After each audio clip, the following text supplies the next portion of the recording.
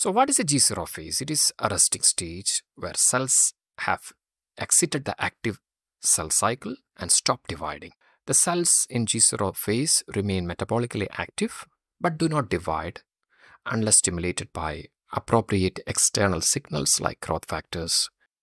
It is considered as a part of G1 phase, as cells can re-enter the cell cycle from G0 into the G1 phase.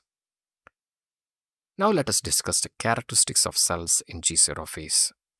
Cells in G0 have a diploid number of chromosomes and are not actively replicating DNA.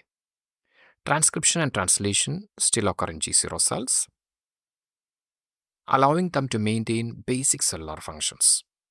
These cells do not express genes associated with cell cycle progression, such as cyclins.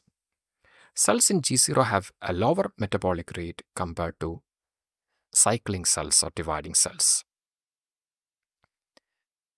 Now let us see some examples of cells in G0. Terminally differentiated cells, such as neurons and cardiac muscle cells, they remain in G0 permanently. Once differentiated, they remain in G0 state permanently. Stem cells and some adult cells, they reversibly enter into G0 phase because of absence of growth factors or by means of contact inhibition or lack of nutrients. Lymphocytes and hepatocytes can enter G0 temporarily and re-enter the cell cycle upon appropriate stimulation. Now let us see what are the factors that actually triggers cells to enter into the G0 phase. Cells enter G0 phase due to differentiation.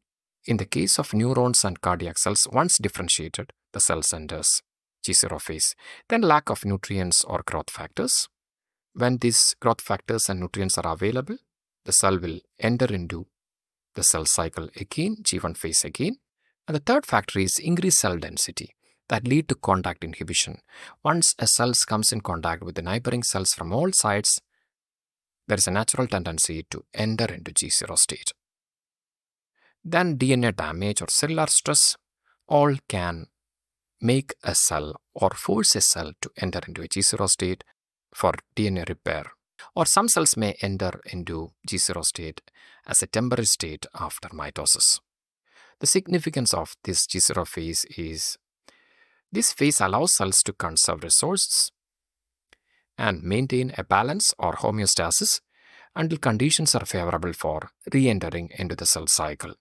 Hope you understand the concept. Take care, stay blessed. Thank you so much. You are with biologyexamsforyou.com.